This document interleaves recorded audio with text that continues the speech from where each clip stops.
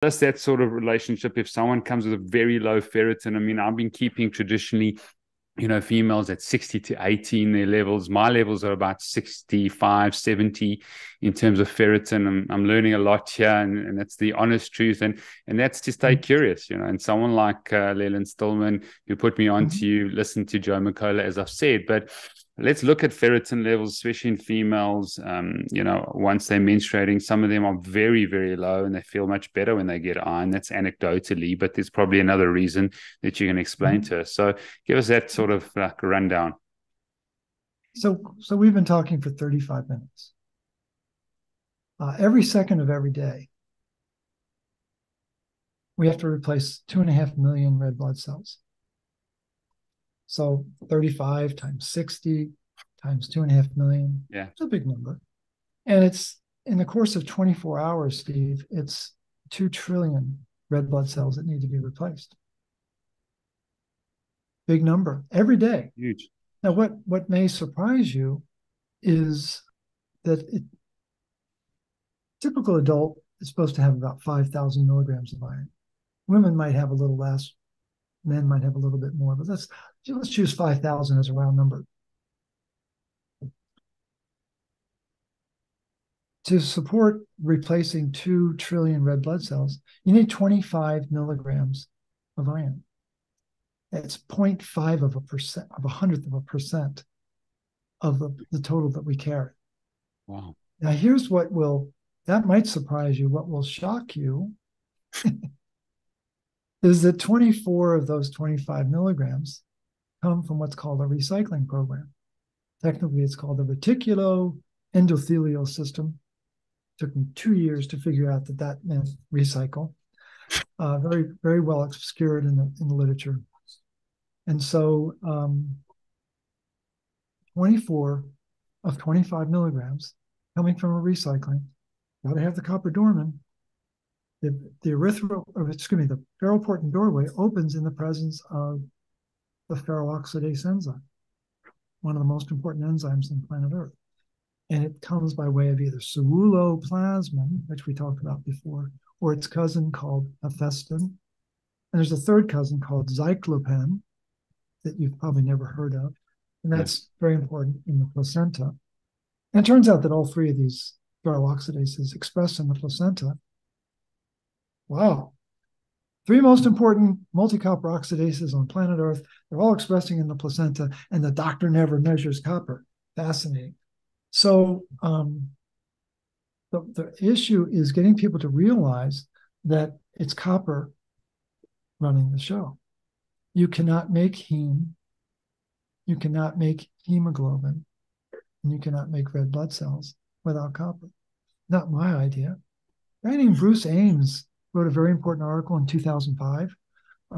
Again, at his peak, he's still alive. He was a very prestigious professor at UCLA, UC Berkeley. And at the peak of his career, he was the most quoted scientist on planet Earth. Wow. So when Bruce Ames says, you can't do this iron thing without copper, it's like maybe we should listen to that. No, that was E.F. Hutton speaking. Mm. And so that's not taught in doctor school. Doctors are taught, you are anemic, you are copper toxic, and never the twain shall meet. And when I'm presented with, it's the bookends of ferritin that'll kill you, right? And so what got me on this journey, particularly around iron, was my wife, who just left to go run an errand. This was back in 2016. She said, you're talking to a lot of your clients about their blood work. Have you done yours yet? I'm like, oh, that's a great idea. So I ran out and did my blood work, only to find out that my ferritin was 237. Wow. And yeah, wow. And then I went to donate blood, and my hemoglobin was 18.2. Good thing I was wearing brown pants that day, Wow. because the phlebotomist said, 2 more clicks and we couldn't do the donation. And that's what really got me started to understand this. Long story short, uric acid increases things like ferritin, and hemoglobin and other blood markers, but maybe that's in a future conversation. Yeah, sure. But the thing is, the low ferritin is another head fake, Steve. So I like to see ferritin between 20 and 50, closer to 20. And what really honed my understanding of this issue was I had a conversation with Douglas Kell, who's a world-renowned iron biologist at the University of Manchester. This goes back 4 years ago. We were doing a Skype call, and very affable guy, about my age, wall of books behind him. I mean, the guy's just brilliant. And I said, Dr. Kell, I really want to know, what's the ideal ferritin for a human being? He goes, 0? I went, excuse me. And he said, Morley, rising ferritin in the blood is not a sign of iron vitality. It is a sign of organ pathophysiology. Sure. He said, do you understand what I just said? I said, yes, sir, I do. So what's been a conundrum for me for easily 6 years was the low ferritin. Because people come back and say, oh, I feel better, Well, the low ferritin relates to the spleen. The high ferritin relates to the liver. So high ferritin is a copper deficiency in the liver. Low ferritin is copper deficiency in the spleen. And so it's a very different world out there when you know that. And a very important study was done in 1978 by Robert Hodges.